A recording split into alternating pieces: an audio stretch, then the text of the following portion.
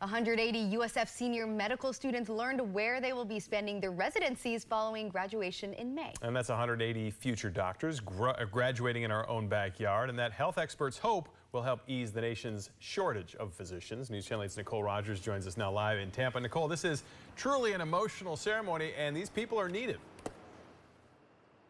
It is, because what is inside that envelope is telling all these future doctors where they will be spending the next 3 to 7 years of their lives as they prepare to enter a medical field in great need of physicians. The first person. The suspense as students hear their name, Jason Eats. walk up to the stage, Match in general surgery.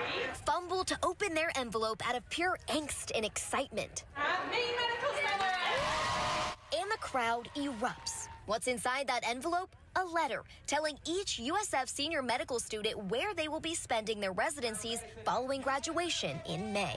It's just like riding a roller coaster and getting to the top, so super exciting, kind of scary, but fun. For Monica Stevens, it's a residency that will land her back home in Maine. We're going home. Yes, my whole family's in Maine, and so we're super excited to be going back home. Stevens hugged her 4-year-old son, Lex, knowing over the next few years she will be receiving specialized postgraduate training in general surgery.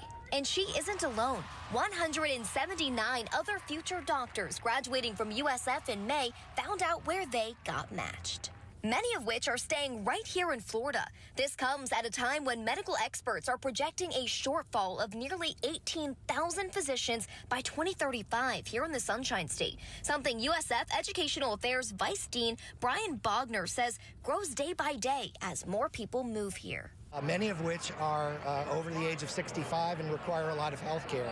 So that shortage is growing, and we're hoping to meet this demand with these students that are graduating. And each of those students preparing for graduation have spent years preparing for this. And Josh, it surely is not easy.